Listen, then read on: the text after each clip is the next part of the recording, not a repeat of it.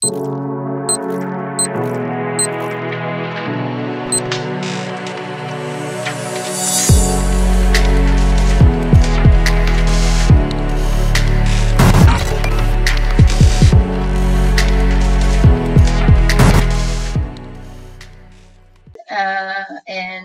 would like to first welcome everyone on the Saturday that we are going to listen a very exciting talk on zero energy buildings by Dr. Enrico Fabrizio. He is an associate professor at Politecnico di Torino, and he has several awards on sustainable cities, and he is the editor of the Sustainable Cities and Society journal, and there are many more accomplishments, but I want to give the stage back to him.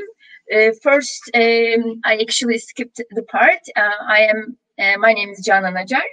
I will be the moderator of this session, and I'm an associate professor at Bahçeşehir University, the Faculty of Engineering and Natural Sciences, Energy Systems Engineering Department. I myself work in the field of zero energy solutions like buildings, zero carbon towards reaching Paris Agreement goals. And today I'm very excited to be the moderator of the session by Dr. Fabrizio. As I talked about, he's actually going to be talking about the current stage and the future of zero energy buildings. He's actually going to start his session now. I'm going to give the floor to Dr. Fabrizio, and thank you all for being here, and we look forward to hearing from you, Dr. Fabrizio. Thank you, Canan, for your very kind introduction. Everything is, do you hear me well? So I will share my screen now.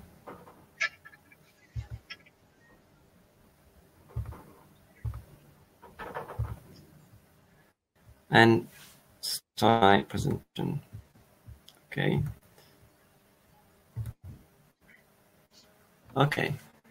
Is it okay? Can I start? So, a good day to everyone. Let me first thank the scientific team and the organizer of this exciting event for having invited me for this talk on the mutual relation between the zero energy building, the research, and the practice. I would like to start from a bit of history, I would say, or maybe as in the beginning was.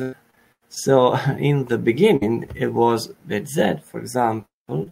We were at the turn of the new century, and this example, as well as the other one, the next slide from Freiburg, Germany, the Sonnenshift, the solar shift on Freiburg, was considered for at least a decade as one of the major examples of zero energy buildings.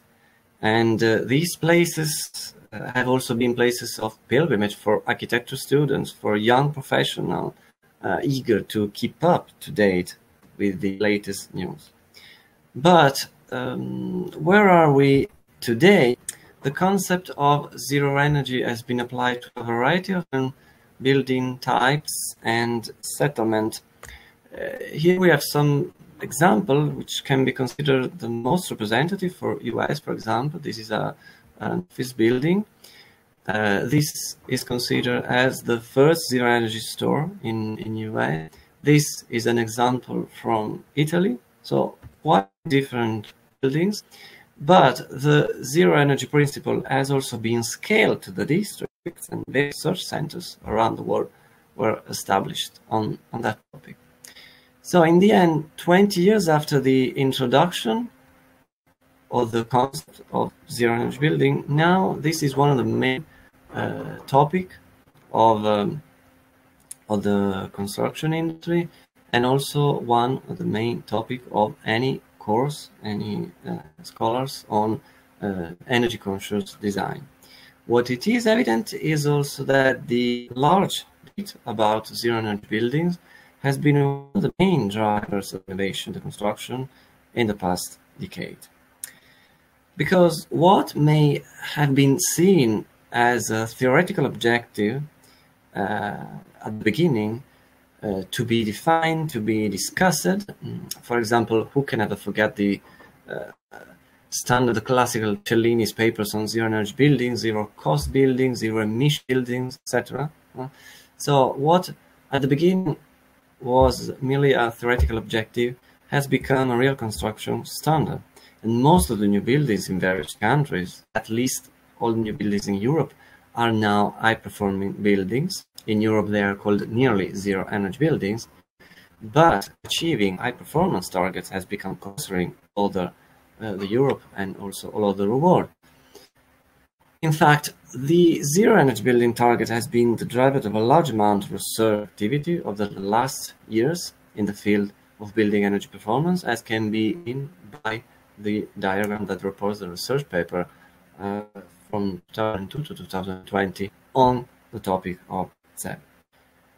This is due certainly to the studies that were carried out by EU member countries to implement nearly ZEB requirement. So the Energy Performance of Buildings Directive from the first version in 2002 to the second recast of 2018 has been crucial to start and to keep driving this decarbonization process in the building sector. Now, despite the differences that can be seen between the different countries on how nearly ZEB are defined and implemented, as can be seen in this table on the right, the legislative requirements are not just an obligation, but have led towards a new generation of research studies on the global energy performance of the building and encompass various technologies and approaches, both numerical and experimental. At the European level, the cost-optimal approach was established in 2010 in order to guide member states to define the minimum energy performance level as a function of the cost, Article 9 of the first recast of the PBD. This approach has been proved to be one of the main theoretical frameworks to analyze, design new energy-efficient building. So, if we look at the results of such activities, apart from the new legislative requirement, but the result from in terms of research and in terms of practice, we can see that a short study conducted on these results is reported in this slide. The approach is summarized in the 5 steps that are reported below in the definition of the reference buildings to the determination of cost-optimal level. Usually, those results are reported in of global cost, which is the cost, the initial cost for the running cost, the installation cost, and the replacement cost, the energy cost, and following a normative standard, the function or the net primary energy use. So in this slide, there are some of the results that can be found. And what can be seen at first is that there is a gap between the energy performance that corresponds to the minimum cost, the energy target, the zero energy, on the x-axis. These graphs report the resulting cost-optimal values of values for single-family on the top and multifamily buildings on the bottom with renewable energy sources. Even if we consider the main climate zone of the case studies, we split the case studies into the climate zone, we are not yet able to find out cost-optimal ranges with values that are sufficiently small. But how are buildings made? Let's look at the U values, for example, of such cost-optimal building. These show the resulting cost-optimal technologies in different climate zones, the one of the Köppen climate classification. There is not a clear relationship between the climate and the U value of the construction. And if we look at the energy systems that are used into this next graph, which reports the frequency of the various HVAC technologies, it is even harder to standardize the design strategies and the technologies to be used. The same performance level can be reached by different combination of design strategies. This is a bit dazzling, a bit confusing, because if asked the recipe of a zero-energy building, everyone knows the answer, which is the super insulation, the mechanical ventilation with heat recovery, the system efficiency, and finally the exploitation of renewable energy sources. Despite the differences that arise when we look at how zero-energy buildings are defined around the world, the primary feature of a residential ZEB are these one, clearly. However, is it as simple as that? This recipe of ZEB is from being as trivial as it may appear. The previous studies on the cost-optimal zero-energy building showed us that a ZEB design that best a certain location will not necessarily be the optimal one for another location, and also that the current design of zero-energy building not necessarily will be resilient in the future or able to adapt to climate change. This is why this topic is still of great interest for academic researchers and also for the practice. Since the beginning of what we may call this ZEB journey, a great emphasis was on creating and validating accurate energy models of the buildings. This was because it was clear to the research community first, and then also to the professional and to the industry world next, that in order to define and reach the ZEB target, it was necessary to have tools to accurately estimate the energy performance. This has given rise to great success of the building installation. Just to give an example, in 2005, Energy Plus was considered as a research software tool. It was known mostly from scholars of the academia in university, while now it has so many interfaces, also commercial interfaces. It is used by so many different users, professionals around the world, etc. So in 10 years, 15 years, everything has changed. Now, the summary of the main topic I'm going to present now is reported here. These are the main activities that I think really have the potential to improve how we design and build and also live our zero-energy buildings. The first topic is to go beyond the cost-optimal approach, so all the things that have gone beyond the cost-optimal approach, namely the simulation-based optimization method, and also the problem of optimizing in an integrated fashion, in an integrated way, the energy demand side and the energy supply side, or the methods that are able to optimize at the same time energy demand and energy supply options.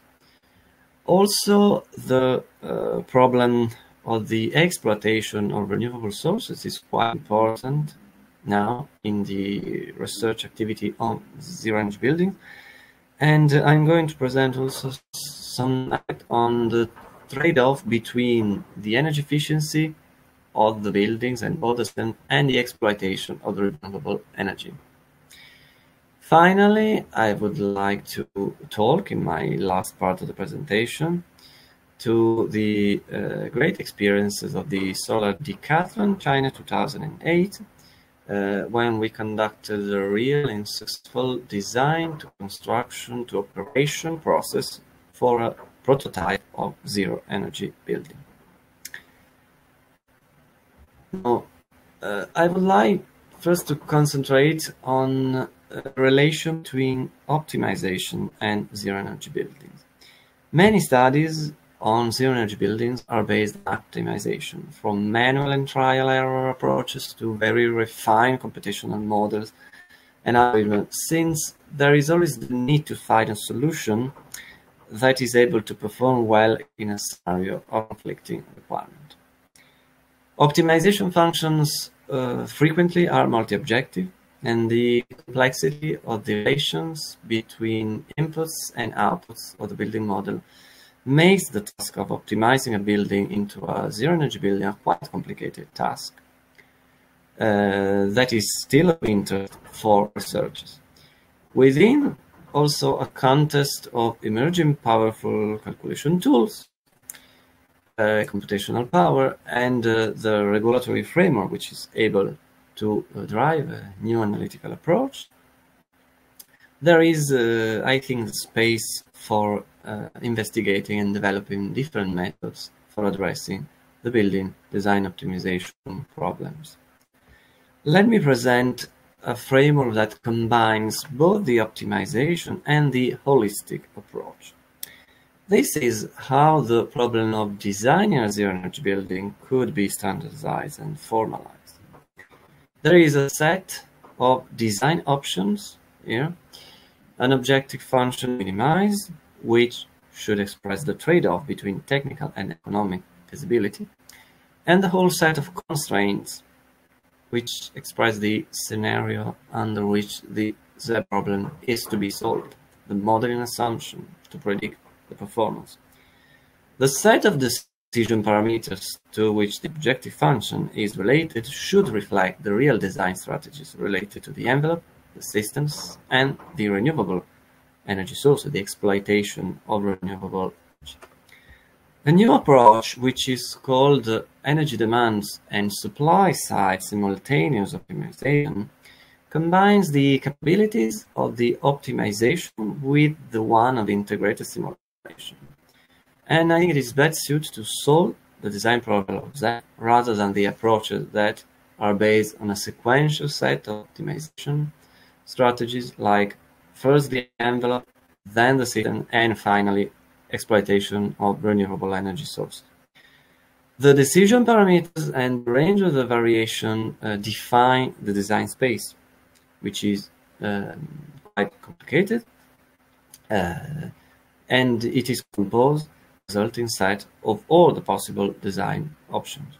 Some design parameters are physical properties, while others instead are design choices. So the challenge is to take both types into account in the same building energy model. In order to do that, we created a sort of control center with Boolean variables able to switch between the alternative to take care of both physical property and design alternative and set the constraints. Following this concept, the model is ready to be coupled with the optimization. The optimization relies on the use of different algorithms or different software tool. In this slide, it is indicated GenOp, but you can use any different optimization algorithm, also self-made. The algorithm drives the selection of the values to be input to the building energy model.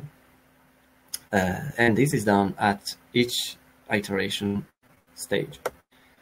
For each combination of parameters value, the simulation is run, the objective function is computed, and its value is returned to the optimization program, which selects the next set of values to assign to the parameter. This iterative process keeps running until the stopping criteria is reached. The stopping criteria can be the maximum number of iterations, or can be also the minimization of the objective function. The first results that can be found from such approach is that we can demonstrate that finding cost-optimal values of energy demand parameters only and finding cost-optimal values on both the energy demand and supply gives different results. So what I would say is that between a sequential optimization, like the triangle, like first this envelope, second system, and third renewable source, and trying the integrated optimization, there are some differences that are not negligible. So this can be seen in the table where the results of the residential case studies are reported, and we can notice that the variation between the two approaches concern most of the parameters: the thermal insulation, the window type, the window area. This also results in a variation of the net energy needs for heating and cooling, QH, QT, especially the QH. And one of the main results of such approach is that the envelope cannot optimally design disregard also the energy system and the exploitation of renewable sources, and vice versa, and this since the early design stages.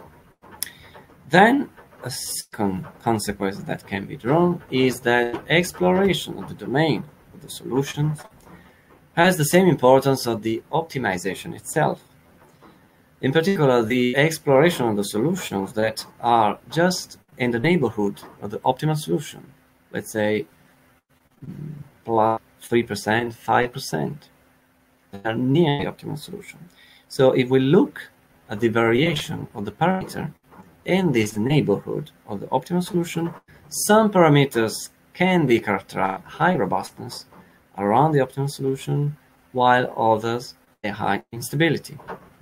So the second one on the right and on the bottom is a parameter which is characterized by robustness around the optimal in the neighbor. So it means that a centimeter relation thickness can be seen, can be regarded really as the values. Instead, the parameter top, which is all-around insulation thickness, but for another components of the envelope of this study, is characterized by a low robustness. It's not reliable. There is also the need, studying such problems, to find other ways of representing the results of the design of the cell, especially of representing the complexity of the conflicting requirements of the various design parameters. On the left, you can see a surface plot of the trade-off between the solar thermal, the solar photovoltaic, and the global cost of the multifamily building under the physical constraints of the roof surface or the solar surface, which is available and which is a limited value. On the right instead, there is a radar chart which represents the optimized values in red assumed by the various decision parameters, which are represented in each bar, dotted bar, although the values in blue that assumed by the decision parameters in the neighbor of the optimal solution with the blue web, the blue cobweb. Again, this can be used to consider the robustness of the solution. Another important topic for the ZEB study is to know which is the trade-off between the building efficiency, the system efficiency, and the renewable energy sources exploitation. In this work, we studied how the solar cooling system, may cover the space cooling energy demand as well as the domestic hot water energy demand in summer of a multifamily building, and therefore also increase the renewable energy ratio of this building. The chart, which is on the right, reports the global cost and the non-renewable primary energy use as a function of the renewable energy ratio. Each small dot represents a different combination of design parameters, the solar cooling systems, and each larger dot, the design optimum, represents some particular design solution. It's interesting to note that the global cost increases in order to reach higher value of renewable energy ratio, to note how this increase. And in picture plot on the right, on the bottom, on the top, it is shown the linear correlation that exists between the non-renewable energy use and the renewable energy ratio for this particular case studies. You can find many other information and results also on this paper, which is published on Renewable Energy Journal. Now I would pass on the solar decathlon case studies. Solar decathlon case studies is really interesting because it deals with a transition between design to construction to operation of the building. It is proved that it is possible to reach the ZEP target from the technical point of view, but special attention has to be paid in the transition between the design, the construction, the operation of such types of building. With large works that turns around a solar decathlon competition, obviously, I would like to present here the work we did in order to optimize the prototype, considering both the variables related to design, variables related to the operation of the building at the same time, by exploiting the capability of the solar building and using the simulation-based optimization tailored for the ZEP optimization design process. So in one way, you may see this application as a sort of application of a real application of what I presented you before. The solar decathlon competition was a unique opportunity to try to move from research to application. Most of you will know what solar decathlon contests are.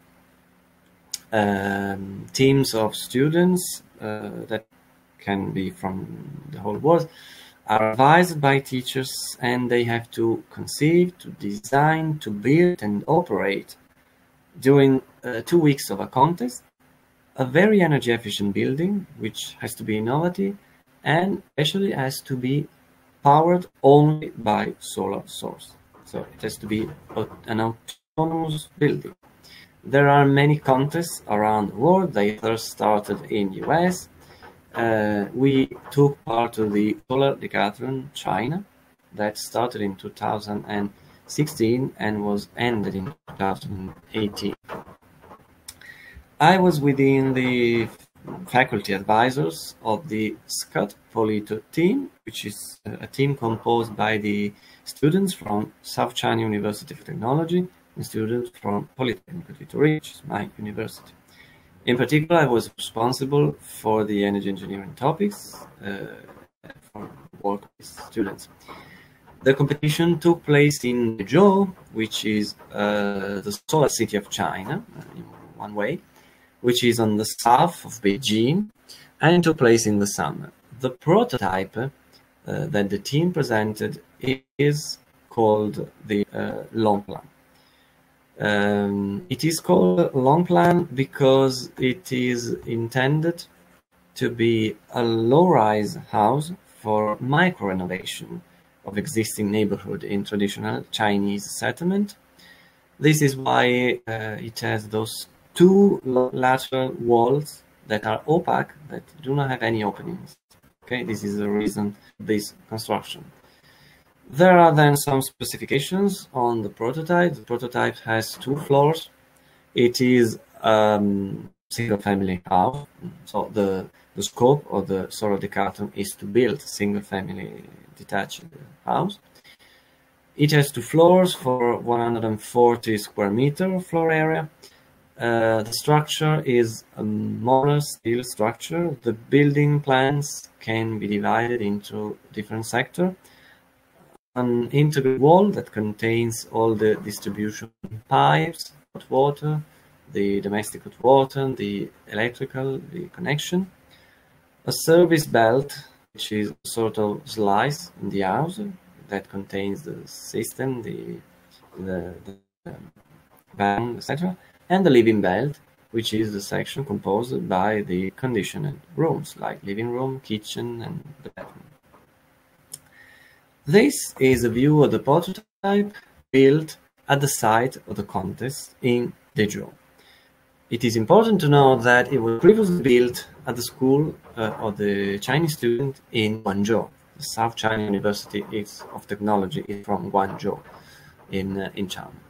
This is important because later it will be useful for validating and calibrating the energy model of the building. This aspect of, let's say, building 2 times the same prototypes. The first one at the school, and final one at the contest of the site in. This is also a schematic of the HVAC that is radiant, that combines a radiant floor in some rooms and variable air volume for the air ventilation, to the control of the pollutants and for the control of the relative humidity. The systems are placed within this sort of integrated wall, this service wall that is on one of the 2 lower sides of the slice of this long plan prototype. First of all, we wanted to have a reliable building energy model. Thus, we did a multi-step calibration, which is divided into a first calibration of the envelope parameter and based on free floating temperature measurement on the prototype, and then a second and final calibration step that considers both the envelope and the system parameters. The measurements were done in Guangzhou when, for the first time, the prototype was built. Inside, we can see also the thermal zoning of the and detail of the energy modeling. These are measurements from the indoor environment, but there are also measurements of the energy use of the HVAC systems. As it is quite common, first of all, we did a sensitivity analysis using the Morris method in order to identify the most influencing parameters among the one of the input data. But within the large set of input data of an energy model, we selected some, which are this one, input data that we tested with the sensitivity analysis through the Morris method. So, the parameters that were selected for the free floating calibration are those one, and then for the final calibration, the other one. There are some parameters that falls within the two calibration. The results of the calibration are reported here in this slide. On the bottom, there is the table of the standard guidance of fit indicators that are currently used for the calibration of building and model. The values are quite good. The simulation after final calibration was able to catch the thermal behavior of the building, especially when it was used the HVAC systems, and the final construction of the prototype was done in strict relation with the results of the calibration and the simulation activities. So what I'm going to say is that the simulation and the calibration gave us some important knowledge that students were able to implement during the final stages of the construction into the final site of the design. Now, in the end, obviously we wanted to win, so we tried to optimize the building considering the context score. This is the main schematics of the optimization for the context score. First of all, having calibrated the energy models, we had a reliable energy model. Then, applying the simulation-based optimization method, we optimized the con score. So it was necessary to set up a proper optimization tool to support the design and the construction, and also the operation, okay, even if it's not really indicated, to support the operation of the building during contest, okay. So let's go a bit further within the contest rule of solar decathlon. In particular, these are the one that's decathlon China, but they are quite similar to the solar decathlon in China. There are 10 sub-contests. 5, the first one, are evaluated by some juries. So juries review the document from the design to the construction phases. while the other 5 are task performance score or measured score. So some scores are based on monitored values, independent monitored values. Other scores are based on task performance. So I will have to use in the washing machine at least 1 time a week. I will have to use the kitchen following certain rules, etc. So this is because the solar availability is the same. Also, the energy demand that should be of each prototype should be the same. So there is space to optimize the solar test final points, because the all points are 1000 points, by optimizing some parameters of the design, not many parameters because the large part design was done, but some parameters on the operation of the building. So in order to construct this objective function, we have to know which are the contest rules. These are examples of the main contest rules. You can see penalties for the temperature variations, for the relative humidity, for the CO2 level, for the PM2.5 level. You can see that looking at the temperature, if the temperature is within 22 to 23, there is no penalty. Then I'm going to add less points if the temperature exceeds 23, if the temperature is below 22. At one point, I do not have any more points, so the penalty is 100%. This score is able then to combine both environment parameters like the classification of the indoor environment and also the energy one, because the final, which is 80 points, so it's not bad, 80 points, it is on net zero energy balance. So if I'm going to the net zero energy balance, I'm going to take all 80 points. If I'm going to consume a bit more, so the balance is negative, meaning that I'm not reaching the zero energy balance, I will have a penalty. Okay, so the final objective was how will it be possible to optimize the contest point, these 180 points. We had to set up again a simulation-based optimization setup for the contest period, so doing the simulation only for the 2 weeks, the 40 days of the contest period. The time step of the simulation were really refined, so 1 minute, because we had to study also the variation of the HVAC operation and etc. And we had to implement some analytical method for the simulation of the pollutants. Again, the particles wall optimization algorithm was used, and a combination of both discrete and continuous optimization variables was used. In the schematics, you can see the combination of the different tools, which are the Transit simulation tool for the building, the contour for the simulation of the internal pollutant, the optimizer, which is the GenOpt one, and some manual routines on MATLAB in order to make all the software to able to work together.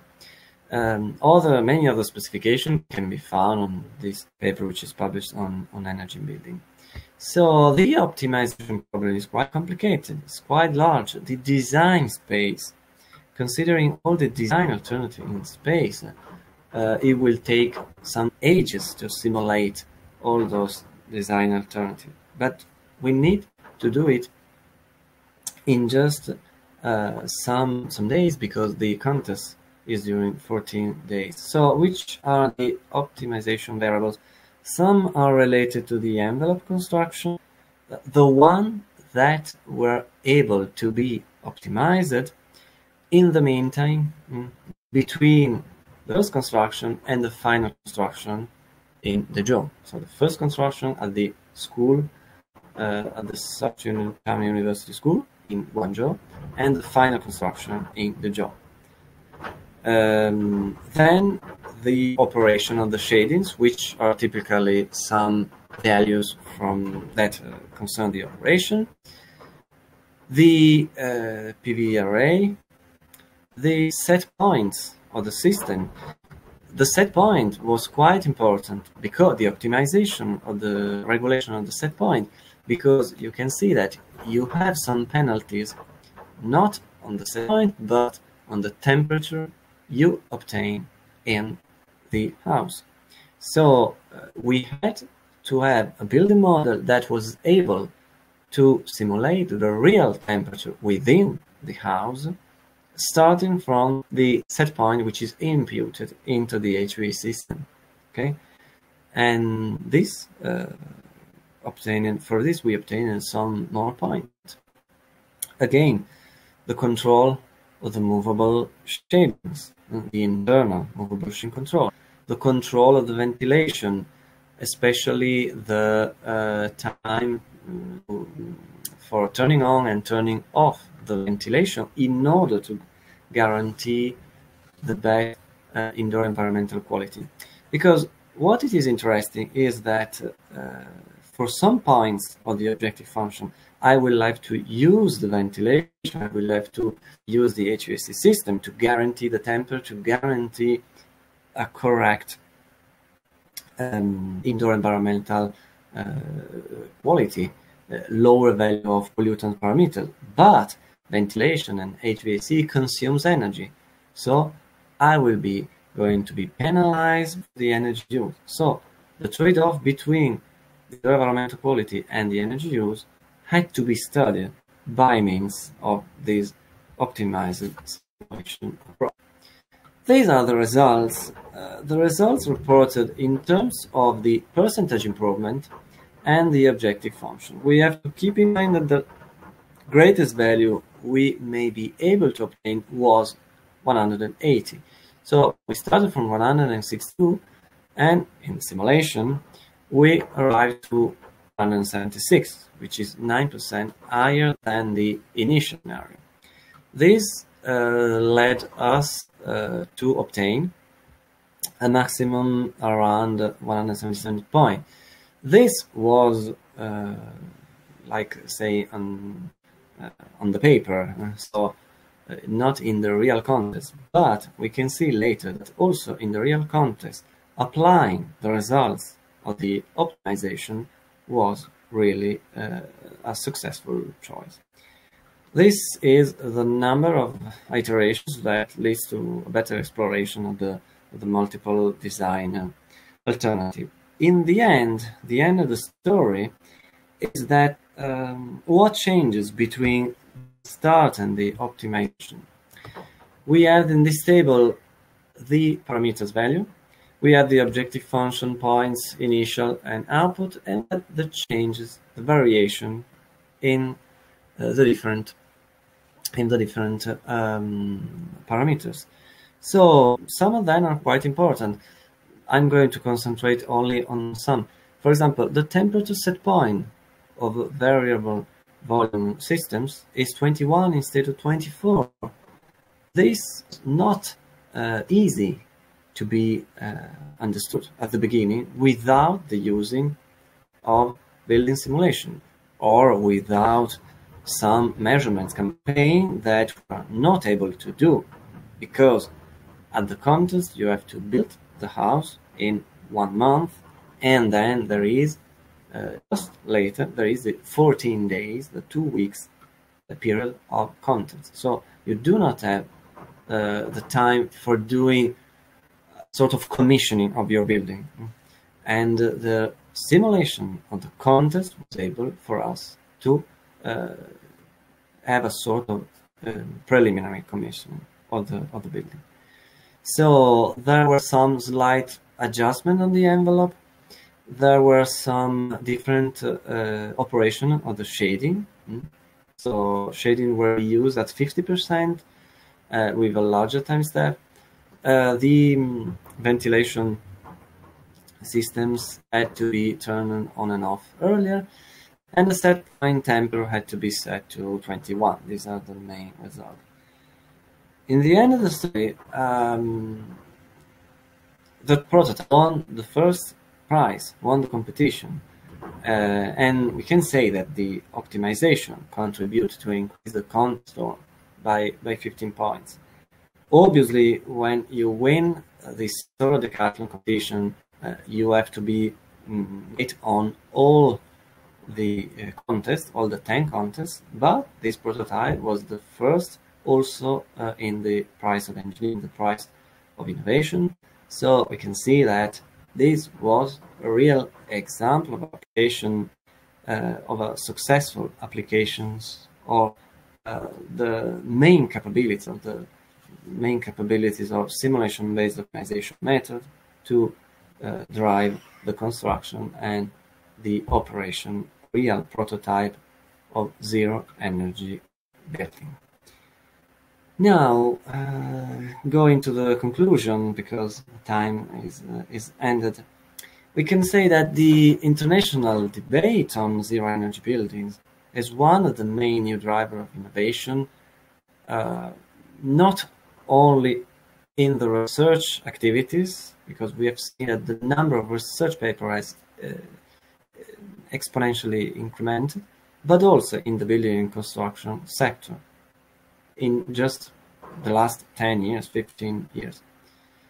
Then a second point that we have understood is that even though there are some recipe of ZEB, some protocols, some prototypes, many books on zero energy buildings, design strategies, each ZEB study has to be holistic to capture the complexity of the building behavior, of the climate in which the building is, of the operation of the users, etc. So, in this sense, simulation-based optimization methods have really the potential to capture this holistic nature of the ZEB approach. Then, the zero energy building is not a final objective, but it is. It keeps being a starting point of future up-to-date research activity that will have the capability to really improve the energy and the environmental performance of the building. Finally, what may seem quite, let's say, scholarly, academic today, as it happened in the past, will really have an impact on the building sector, on the building, let's call it industry, on the short term. As the lessons that we have learned, that I have just summarized to you in the last part of my presentation, the lesson from the Solar Decathlon China 2019 can testify. So, before thanking you for your attention, I would like also to give a special thanks to the research members that are working with me, and we did all these works together. And thank you for your attention, and now I'm ready for questions and comments. Thank you. Thank you, Dr. Fabrizio. So I would like to ask if we have any questions. We have one question, which is, what incentives does Italy offer for zero energy buildings? Is zero energy conversation in buildings generally like building based or neighborhood district based? So there are two questions. One is about the incentives in Italy on zero energy buildings. Well, the situation in Italy is that since 2015, the new building has to be nearly zero energy building. So as most European countries, there has been a debate on how we had to obtain this target. So the nearly zero energy building is characterized in Italy by, I would say, a large insulation and then the use of the exploitation of renewable energy source. So a renewable energy ratio which is at least 50%.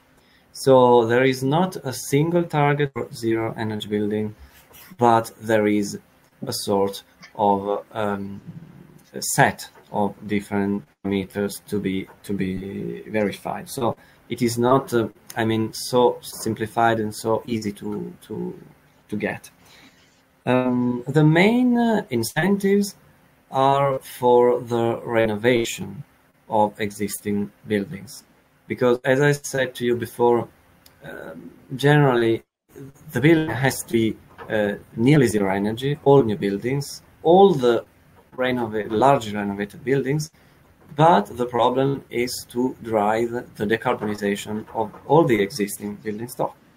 So the idea was, especially now after the post-COVID-19 period, was to have a sort of financial incentive for renovations of buildings that, even though they do not get the target of the zero energy, at least they are able to gain at least 2 classes of the energy classification.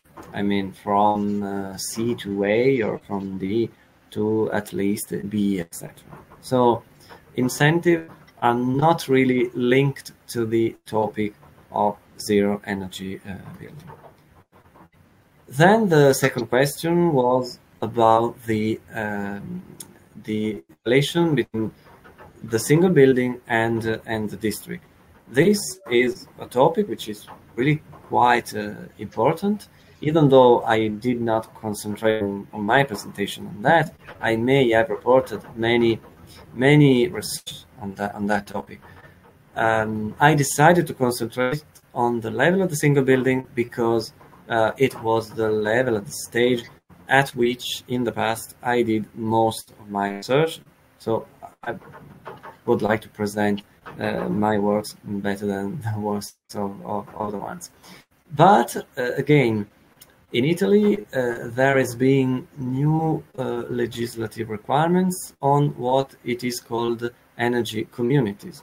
So the idea of having not zero energy buildings, but zero energy communities is gaining attention.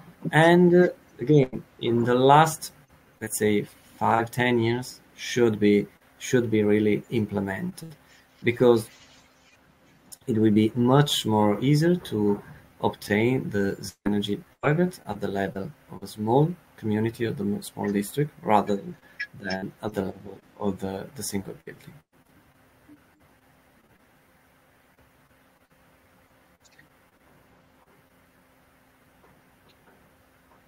Can I move to the next question? Yes. We have another question lined up. As people of the same climate, should all Mediterranean countries work together on this issue? What are your suggestions? Well, I think it's a good point, because most of the literature, we do know that most of the literature on very energy efficient building, especially in Europe, comes from the north of Europe. That there is no question on that.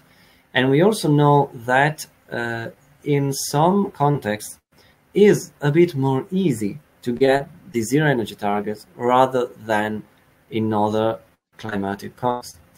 In fact, I wanted to present also one of my latest works on the optimization of the trade-off between the renewable energy ratio and the solar cooling system and the cooling demand, because I think that now, as a researcher, we should concentrate on finding energy efficient systems and renewable systems for covering also the cooling demand. And this, for certain, may be done in cooperation between Mediterranean countries. Even though Italy is quite it's quite long, So we have very cold climate in some spots, in some places of the north, and very, very hot climate on the south. So we have the capability of knowing and exploiting a large variety of climate. But the topic of not simply the topic of zero energy for Mediterranean climate, which has been addressed at least in the last 10 years, but various research projects. In my opinion, the main topic should be how to exploit renewable energy sources also in the summer time. And it is not so easy. The solar cooling system are one option. This option is, at least in Italy, is not used at all. So we prefer to use heat pumps in winter. Then, following the European Directive 28, and heat pumps in winter, which is highly efficient, can exploit renewable energy. So I'm using this energy to cover my 50% factors, etc. So this is not really doing energy efficient buildings, but it has to do with coping with the legislation. Okay, so the topic for Mediterranean nearly zero building, in my opinion, should be how to face the challenge of covering with renewable sources the cooling energy needs. I have another one.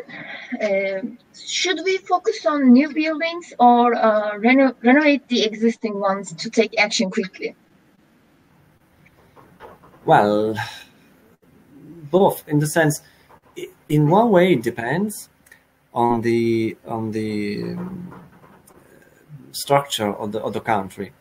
In Italy, which is my country, and which obviously I know most of the buildings are existing, and the renovation, I'm not saying the new building construction, but also the renovation is very, very low. So in such countries, we should always tackle the problem of existing buildings.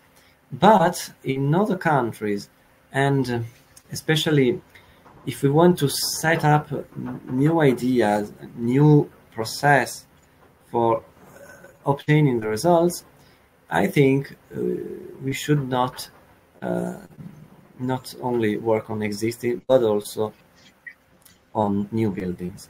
In my opinion of, let's say, energy consultant for designer. Okay, I do not have really designed building, but I have been the energy consultant of building designers. New buildings had really the potential to express the whole set of options you do have as energy designer of the building, and that is also it's very useful for young people, consultants, etc. Because if you work on the design of new building from the start, from some scratches, it is really, really a fantastic thing to do. And we have a question actually related to AI. So a member of our audience is wondering, how can artificial intelligence experts help zero energy goals in general?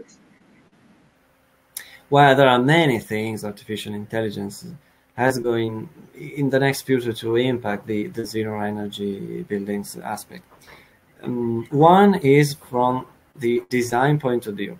Okay, I have not presented some works, but because they are not really, let's say, completed.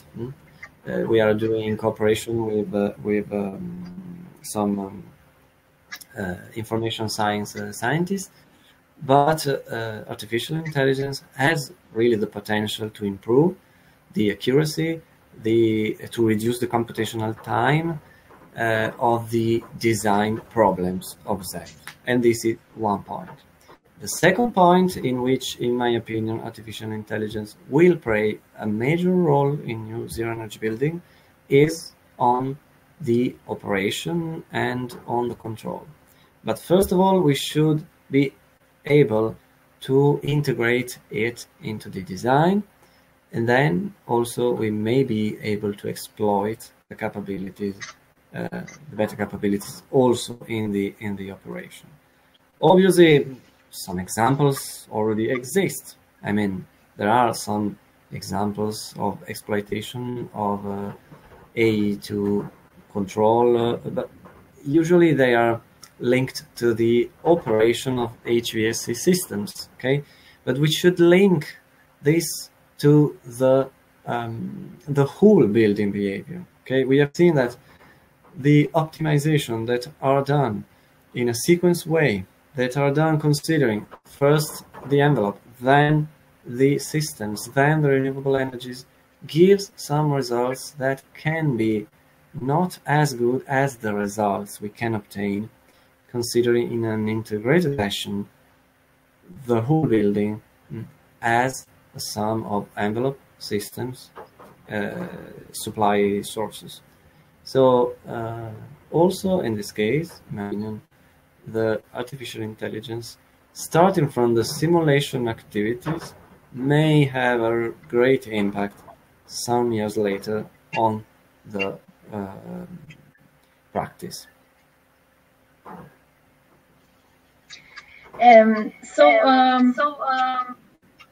The audience questions are, I think, over. I have one more, actually, wondering, based on your expertise, because we talked about the current perspective of future energy, like just zero energy buildings, but from the future perspectives, what are the short and long-term goals that you oversee, especially in your research field?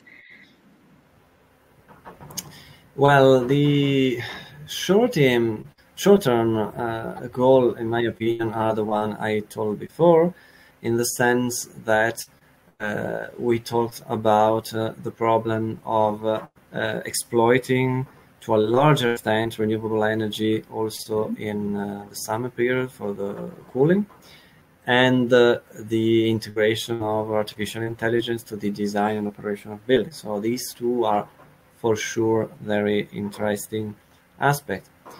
A third aspect may be related more to the use of simulation tools, because now simulation tools are becoming more and more widespread, but also more and more complex. It is harder and harder to get the complexity of those tools and the complexity of the energy models that are done. So in my opinion, there should be also some research activities trying to controlling the large variation of input and output data that can be obtained from those design tools. So it is evident that now we do have to use those design tools, but how to use those design tools is not as easy as it can be seen at first sight. And this is also very important for us as teachers, not only as researchers, because we do have also in our work, we do have to teach building simulation, and it is very, very complicated because of the complexity of the problem, but also the complexity of the tools and the complexity of the problem itself we are going to model. So this, I think, should be also a topic of interest of some jointly research project at the international level. And finally, well, in the last term, well, we are going towards a sort of buildings that we may call zero power building, not simply zero energy building.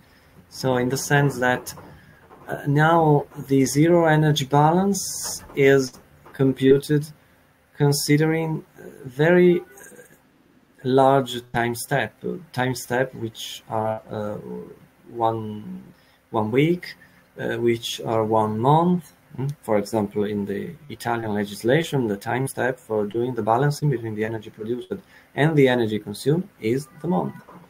But what happens if we reduce the time step of the energy balance, or the balances between input and output, to a very low value? So maybe in the future we will be able to have not zero energy buildings, but also zero power buildings. So buildings that instantaneously compensate the energy they need with the energy they produce, or they are able to get from other producers that at the same time are using energy.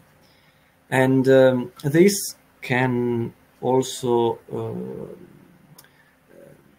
concern me to say that in the research activities on zero energy building, I think that the researchers from the building physics side, and I'm coming from the building physics sector as a scholar, should cooperate more, should merge more with researchers from the electricity network side, so the electrical engineering side, because in one way most of the energy flows in buildings now are flows of power, electricity, but also because this balancing, when we reduce the time step, the balancing of the power becomes a topic that is much more important for electrical engineering,